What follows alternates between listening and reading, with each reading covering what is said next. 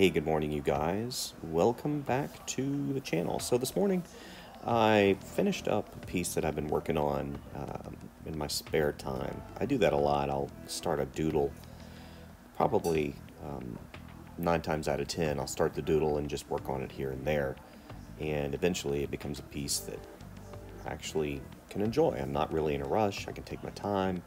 This piece I started in a doctor's office waiting for my daughter, and I wanted to do a fish piece for a while, and I wanted to kind of do a little bit deeper of a dive into the tools that Procreate has. So that's what I did here. I really started out with sketch, and then I moved on to ink, as you see here. I did a really quick color study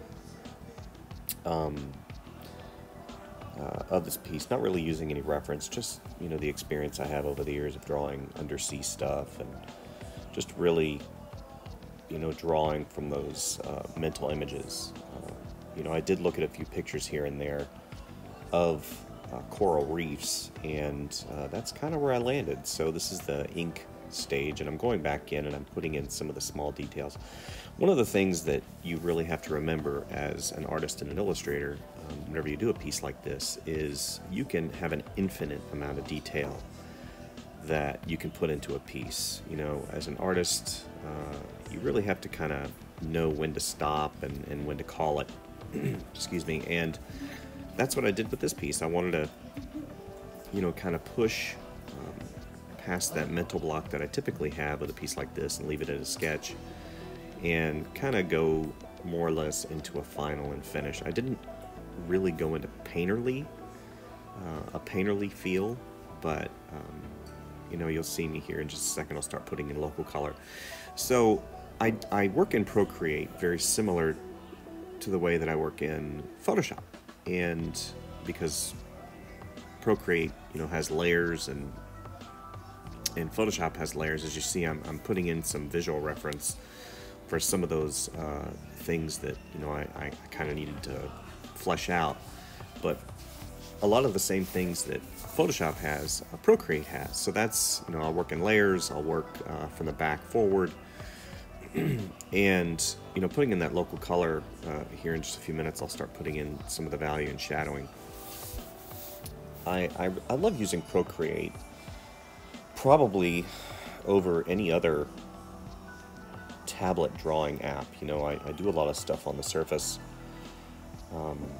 Pro because it is a full application. Whenever you draw on that, it's not a dumbed down version of Photoshop, it's a full version of Photoshop. But Procreate is just so intuitive, and it's got such a great drawing experience. It's really hard to beat this particular program for ease of use and simplification, and they're constantly adding tools to better the drawing experience. I will be getting in a little bit into environmentals.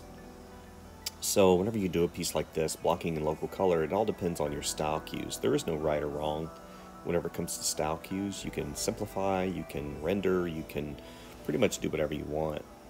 I just decided to really do a simple composition with the focus being on those two tube-like corals in the center, and then I really kind of just sketched and modeled around that, and that's kind of my MO here. I just literally sat down and started doodling and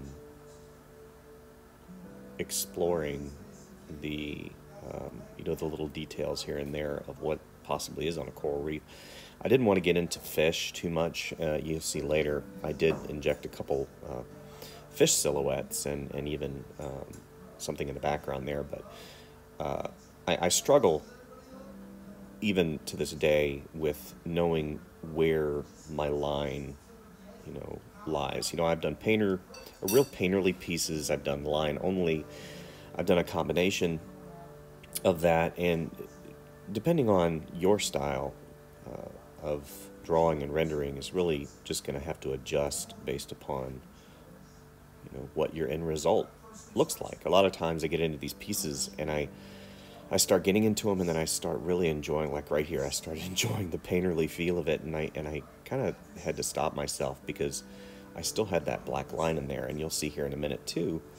I'll change that up a little bit, depending on where I want my focus, and that too is one of those style cues that, mentally speaking, you kind of have to adjust as you go, and Procreate can really facilitate that, and it's great. You see here I start putting in environmentals, I start putting in some of that light refraction from the water up top, and understanding and knowing how those environmental factors and the particulate matter in the water really affect, and the distance relationship between the subject matter and your eye really will dictate how the piece looks. See, I put some stuff in the foreground there and I blurred it out, and stuff in the background I blurred it out, and I'll add some bubbles here in a second. But again, and too, water has a way of changing color, and the light passes through and makes the colors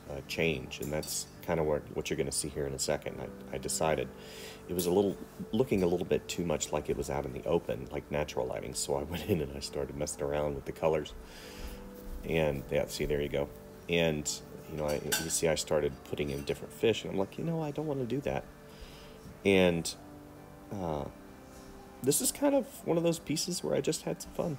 I didn't make it too difficult. I didn't go in and yeah, see here I started changing the color palette a little bit. So I think that's kind of where I landed. I put in just a few fish silhouettes. I didn't want to get out of control with it. But anyway, that's all for today. Thank you guys, and we'll see you next time.